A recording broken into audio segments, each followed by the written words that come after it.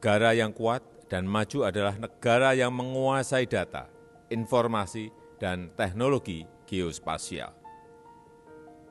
Geographic Information System, GeoAI, GeoBig Data adalah sangat penting agar kita bisa memetakan secara akurat sumber daya alam, lingkungan maupun mineral yang dimiliki. Pemerintah berkomitmen melanjutkan kebijakan satu peta.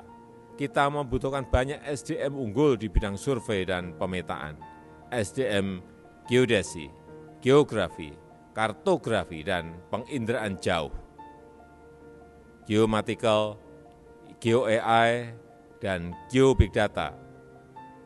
Penting sekali.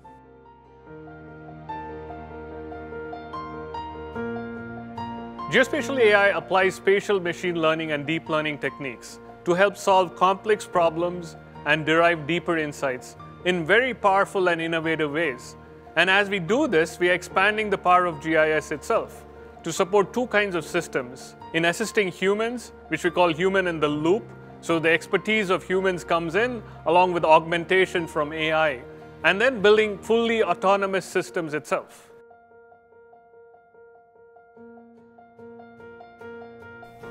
What is the future going to be like? What vision will guide us into the future to make Indonesia smarter?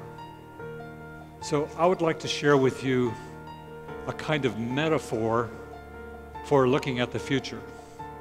The metaphor is a nervous system.